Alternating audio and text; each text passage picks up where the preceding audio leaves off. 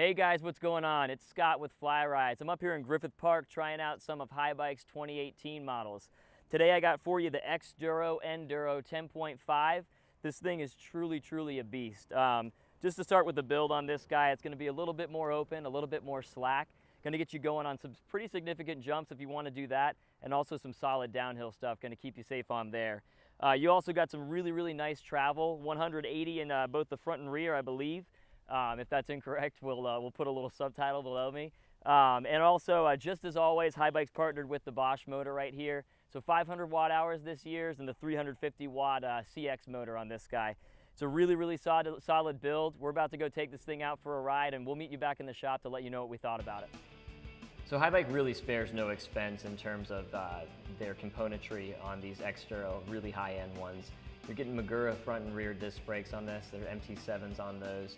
I mentioned the RockShox Lyric fork before. It's really solid.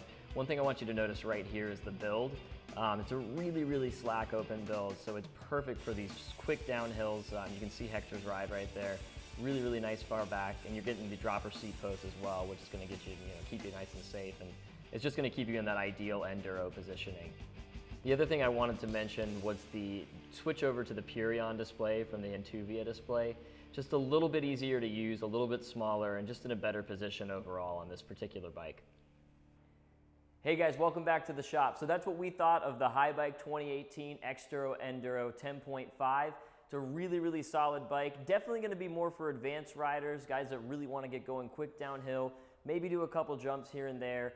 Probably if you're like a more beginning rider, you don't really need something this intense. But it is a solid bike for guys who are trying to just make the uphills a little bit more fun and continue to have crazy fun on the downhills. Check this bike out at shopsandiegoflyrides.com or give us a call. Again, we love to talk about these bikes. We're going to be rolling out more reviews of these 2018 bikes, so make sure you leave a comment and let us know what bikes you're looking for and what we can review to better help you guys. All right, thanks guys. See ya.